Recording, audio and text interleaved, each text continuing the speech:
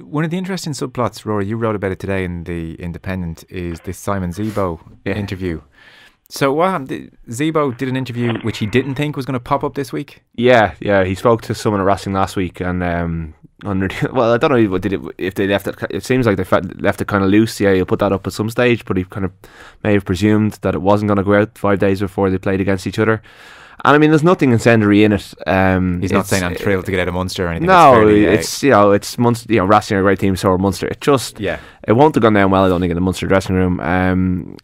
But at the same time, it's Simon Zebo, and he has the capacity to laugh things off that other people who take the game a little bit more seriously, or take, not that he doesn't take seriously, but I think he's able to get away with it a little bit more, get away with these things. Like, he plays by his own rules a little bit, but it was certainly another subplot. Like, Munster are just giving us storyline after storyline this week, and that was another one that just popped up yesterday, 5 days out.